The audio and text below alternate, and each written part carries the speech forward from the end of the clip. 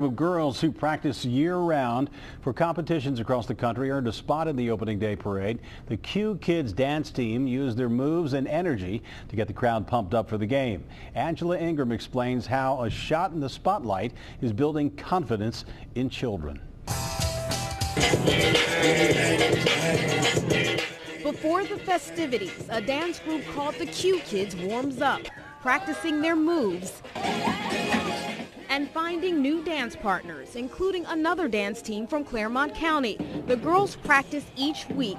Now they're ready to entertain Reds fans in the opening day parade. It's just fun to be in the parade because it's like my second time being in the parade for the Reds. Showtime! The dance team has been a part of Cincinnati for 30 years. The founder, Marquicia Jones-Woods, started the team to give young girls something positive to do.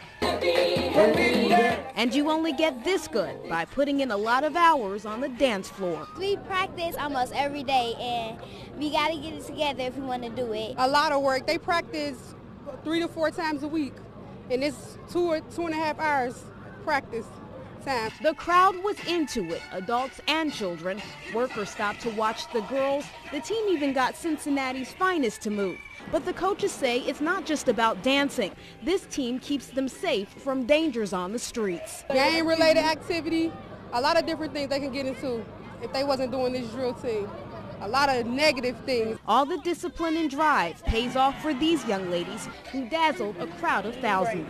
We come to show up and what? Show out! Show up and what? Show out! In Over the Rhine, Angela Ingram, Local 12 News.